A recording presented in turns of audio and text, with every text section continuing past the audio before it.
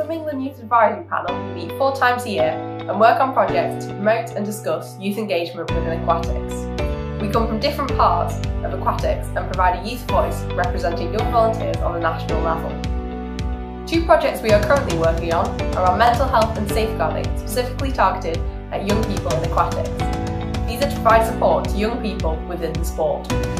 In the wider aquatics field, we are volunteers, be it at events from club to national level and also within clubs, for examples of coaches and teachers, alongside our own participation in aquatic sports.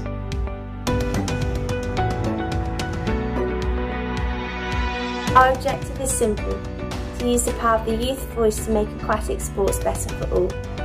With honesty and compassion at our heart, we aim to be hugely influential in helping Swim England to achieve their vision of a nation swimming. I joined the panel because I like to see other people get involved in sport, and I like to show them the value that sport can bring to local communities. The panel is great because it not only provides me the opportunity to get involved in different volunteering projects across the country, but I also get to see talent from many different aquatic disciplines within Swim England. I'm really excited about the future of the youth panel and look forward to contributing to make sport better, safer and more enjoyable for the generation of tomorrow. Sports rely heavily on volunteers, and no role is too small to have a lasting impact. To get involved Or for more details on volunteering in aquatics, Head to our website or contact us via email at volunteering@swimming.org.